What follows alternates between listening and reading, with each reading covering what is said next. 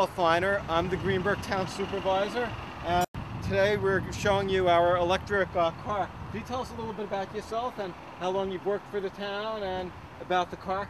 Yes, I'm Corey Snipes. I've been here employed with the town of Greenburgh, Parks and Rec for 11 years now. Right now I would like to explain the electric car that we have for about 4 or 5 years.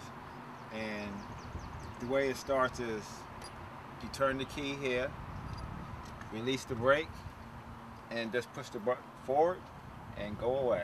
Can I try? Yeah. Okay. Okay,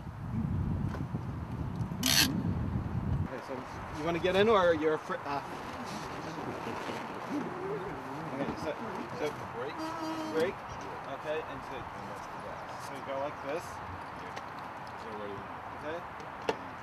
Release the brake. And then what do we do? Just step.